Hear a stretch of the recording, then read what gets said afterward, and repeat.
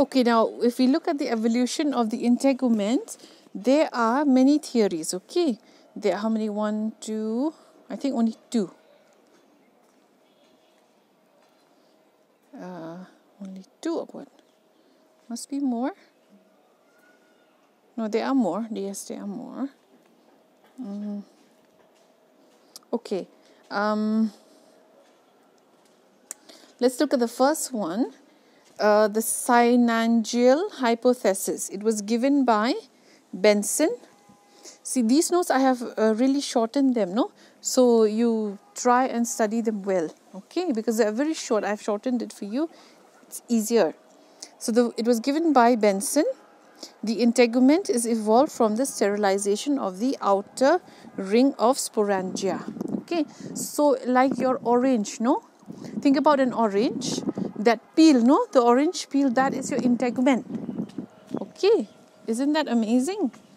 So the orange peel, no, that is your integument. Okay, so all the fruit, the peels of the fruit, no, those were your integuments. Okay, if you remember the part of the plant, no, integuments, right?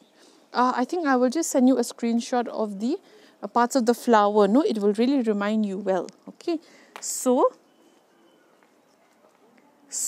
what happened? How do these integuments they arise?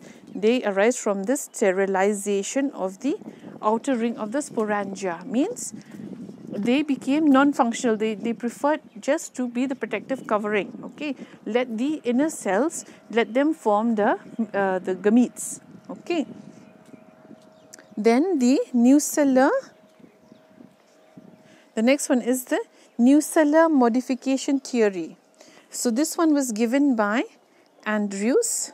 Okay, and then a reduction of megaspore from 2 to 1 took place. Okay, so there were initially 2 megaspores and they were reduced and left only 1. Okay, in which one it shrunk towards the base of the sporangia.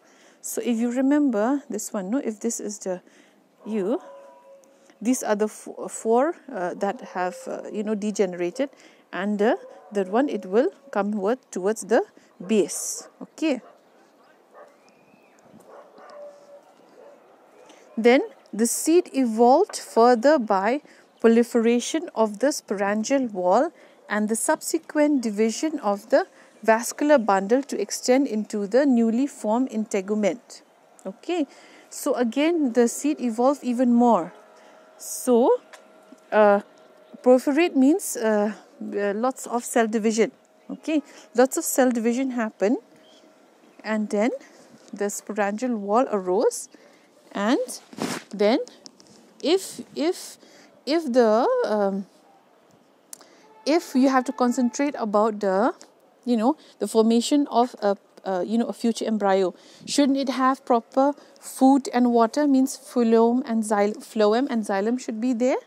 So you should have a proper division of the vascular bundle, so that even the outer covering, they will reach. Okay, the water and the food will reach the outer covering. Okay, so I think you have understood.